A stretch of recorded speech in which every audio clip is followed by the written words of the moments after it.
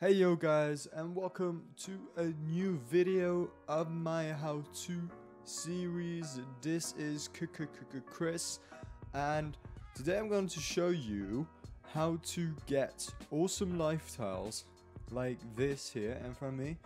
And yeah, let's do it.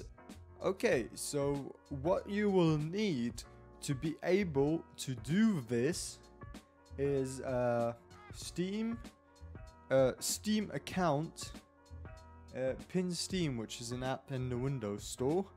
I'll have the link for you in the description to all the important stuff, and of course you'll need some games. So what we're gonna do is, first of all, download Pin Steam. I'm just gonna show you how to get it. And I'll have this link in the description, so you guys will be able to find where to get it from in the Windows Store.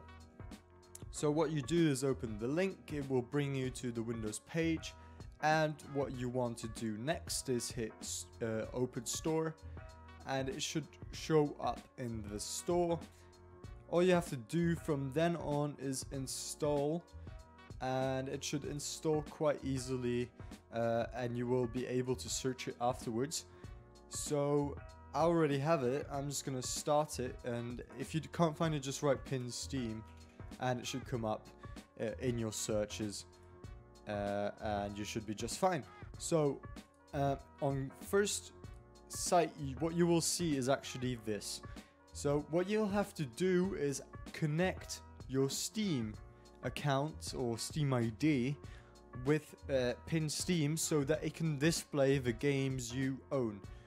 So what you want to do in order to be able to do that is to go to your profile, hit this button here, and it should open up Steam if you don't have anything else set, and you will be able to look at your custom URL. I recommend you to set up a custom URL so that you can connect really easily to Pin Steam and add your games really easily if you didn't have that previously. So what you do next is hit connect, and it should load up pretty much all the games you own inside of Steam. Now, to get this done properly, you will obviously have an easier time if you have most of your games from Steam. However, you can use games from Origin like Battlefield or any other publisher or whatever. It doesn't really matter where you got your game from. This should work with every game as long as you have Steam, because this whole thing is based on Steam. Now, if you want to add a game that you have in Steam, I'm just going to show you how that works, and then I'm going to show you how you add a game that wasn't inside, that you didn't buy in Steam. So what you'll do to add a game that you have in Steam is simply click on the tile that is shown up in here, and what you can do is then hit Quick Pin. But if you want to create a tile based on that, you can change settings, and I'll show you that in a minute. But first of all, I'll just show you how you do it with the games you already have, and you don't want to actually customize it more. So you can hit Quick Pin, and it will ask you if you actually want to pin it to your start, and what you want to hit is yes. Now, if you don't have the full screen start, I can quickly show you how to do that, because most of the people have this like smaller start thing and not this like huge full screen start menu that I have, which I really love using because I loved it in Windows 8. But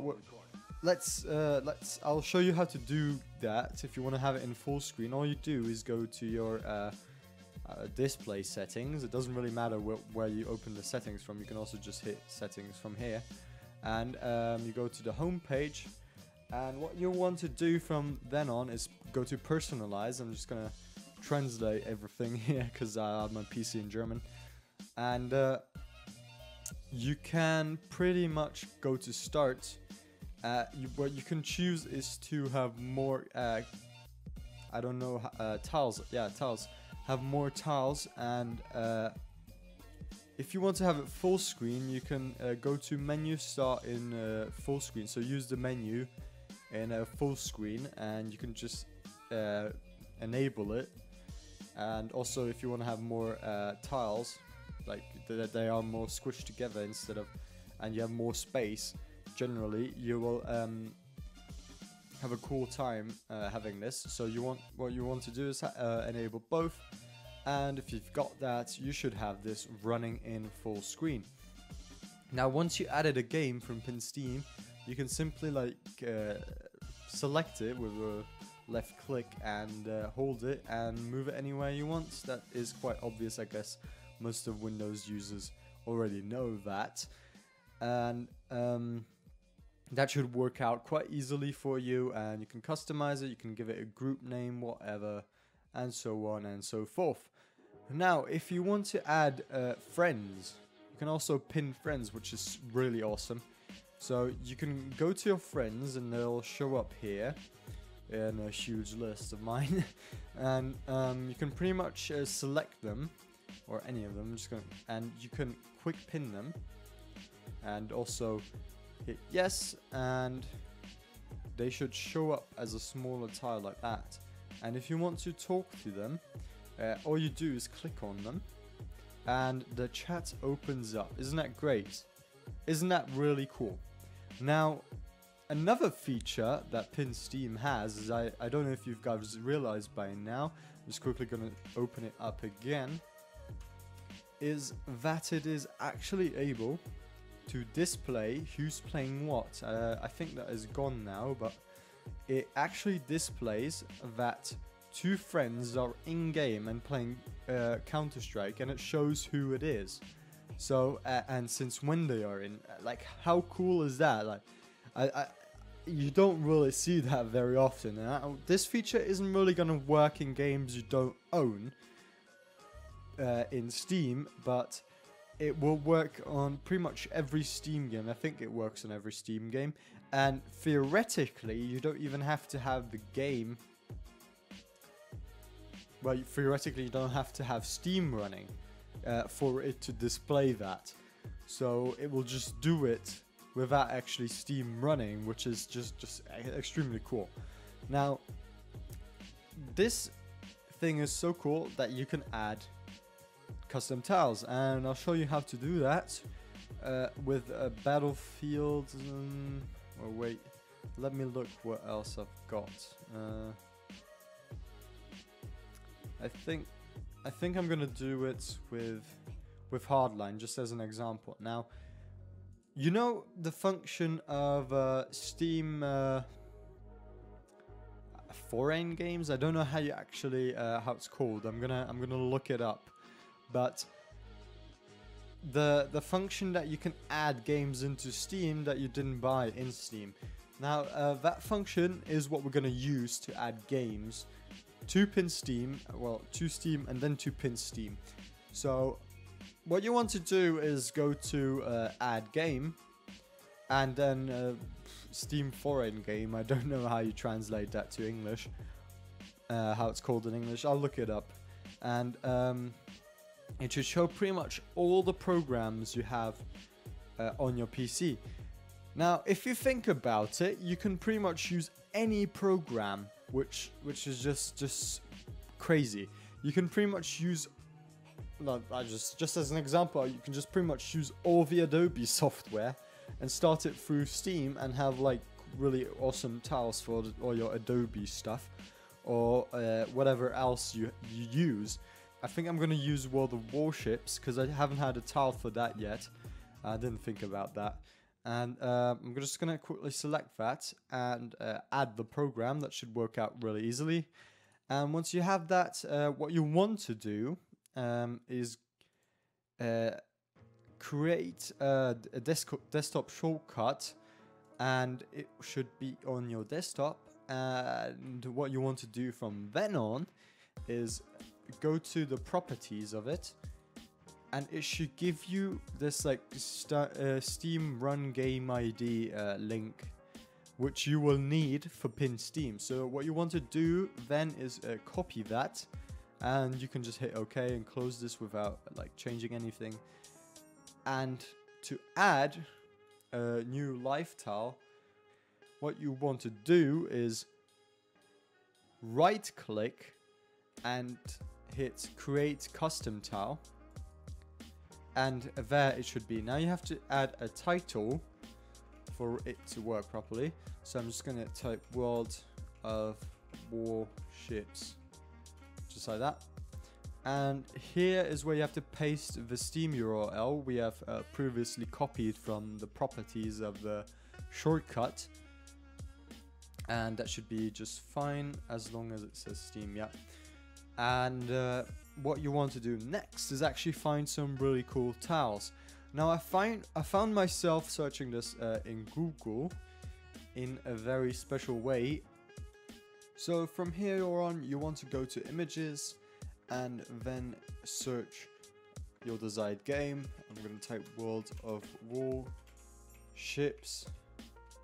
And now what we're going to do is go to tools, size, and exactly, like, or exact, I don't know what it is in English, Google, and I'll type width 200px and height 100px and hit go, and it should come up with tiles that are exactly that size, or pictures that are exactly that size. I'm gonna use this picture, and you're just gonna hit save, and you're gonna save it in some folder where you have all your tiles inside. Yeah, I'm gonna actually upload this for you guys so you can download this probably from Mega and use it for your own game, so you don't have that much trouble searching all of this stuff. And I'm gonna save it in there. And once you've got that, you want to go back to pin Steam and tap to choose, pick from files, and you should select the folder where you have it. And I'm gonna hit select wide logo, finish cropping. This should just be perfect. I mean, this is not going to be the full size tile, it's going to look a little bit smaller, so it shouldn't be too pixely. And large, we can just pick from files and choose that one again, and just put it like this. This is, obviously you probably don't want to use it as large because it will be pixeled, but you can also experiment with different resolutions, whatever suits you best. And for medium, we're just going to take crop large and use that. And we're pretty much done at this point. You can hit pin tile and hit yes. And once it says success, things should be going all right. And you should have it just here. And you can change the size. It will always come in like this medium size, so you can hit wide and it will be wide, and you can pull it wherever you want it to be. And obviously if you click on it, it should start the game. And I've got a launcher here, so we'll start the launcher. But that's it. And if you like this, don't forget to subscribe, like this video, and watch my other tutorials. I've got really cool tutorials to Discord. Discord is the voice server, voice client thing that I use to talk to other gamers. It's awesome, and sadly not a sponsor, but I've got my server on there, which will be in the description, so check out Trility. And yeah, watch some of my other tutorials if you want more cool stuff like this. And yeah, see you next time, guys. Bye.